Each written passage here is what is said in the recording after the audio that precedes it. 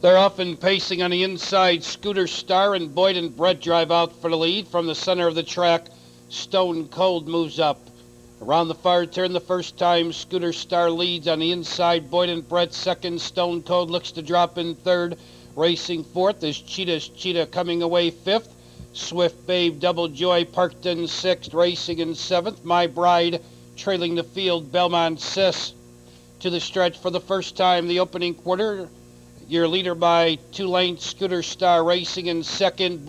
BOYDEN BRET, here comes Double Joy third, now moving second. Under the finish wire the first time, Mike Morales looks over. He sees Double Joy just going up to challenge. On the inside, Scooter Star, on the outside, Double Joy. These two now battle for the lead.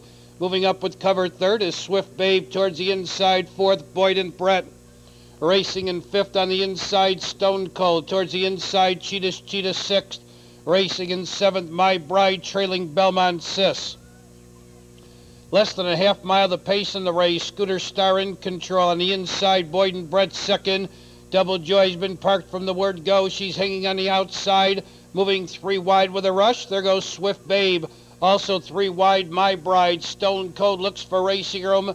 Then on the outside, Belmont Sis now trailing Cheetah. They swing around the far turn, and Swift Babe is drawn away by 4 lengths. Scooter Star trying to fight back second, trying to get out third is BOYDEN BRET, dropping back Double Joy. They turn for the money. Swift Babe is the one to catch. Here comes BOYDEN BRET closing up on the outside second. Scooter Star third, racing on the outside. Cheetah's coming on. Your leader, Swift Babe. BOYDEN BRET's coming to her on the outside. That's BOYDEN BRET coming on to take the lead. BOYDEN BRET in front. Swift Babe second. Cheetah third.